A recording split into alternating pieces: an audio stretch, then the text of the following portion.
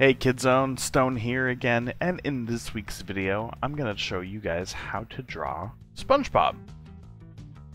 Kind of. Just know that I am not an artist.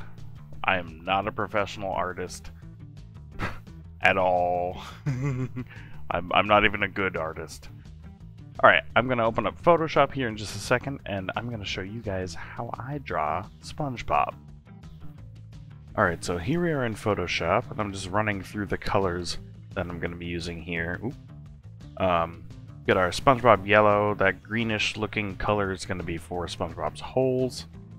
And we got brown for his pants, blue for his eyes, red for his tie, that grayish white for his shirt, and black for the outlines, and black for his shoes as well. So starting off, SpongeBob, his body is kind of wavy because he is a sponge. And his pants are square, hence the name SpongeBob Squarepants, right? And now his tie kind of looks like a figure eight, almost like a rectangle or an angular figure eight. And we just draw his little tie and his collar, and I split that square box in half. For the top half is going to be his shirt, and the bottom half is going to be his pants.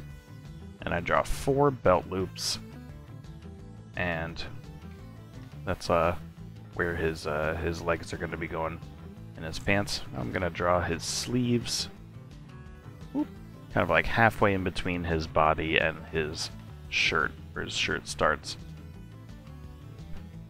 I'm going to draw some legs. I'm just going to mark off where his socks are going to go.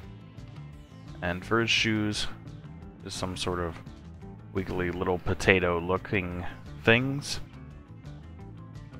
And now I'm really bad at drawing hands, so I'm just going to draw some circles here. And that's totally fine. That's totally fine.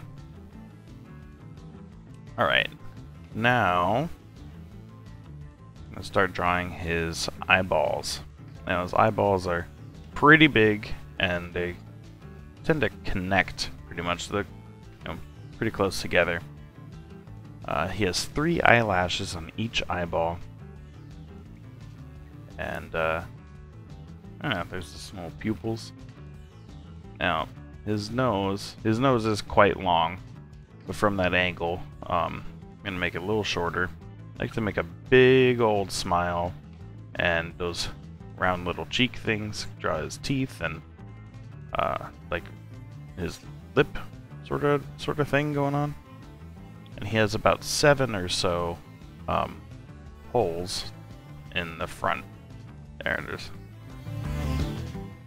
just something like that. All right. And that's pretty much how to draw SpongeBob. Next step is to color him, so we're gonna grab, we're gonna grab this yellow here and fill in all of the yellow parts, like his arms, his body, and that part of his legs right there. And we're gonna, oopsies, keep messing up here. We're gonna take that greenish, tannish yellow and make those holes that color, and let's color his eyes as well. Get his shirt, it's a little more of that grayish whitish. There's his pants, oopsies, there's his tie is red. We got his black shoes, and I'm actually going to add just a little more detail now that the main colors are there. I'm going to take this red, and on each of his cheeks he has 3 little like freckles. And on his socks, he's got a red line up on top and a blue line right below that on each sock. And maybe draw some shoelaces too. There we go. Just to get a little more detail. And yeah, that's about it. That's how I draw SpongeBob Squarepants. Alright kiddos, that's about all for this week's video. Thank you guys so much for watching.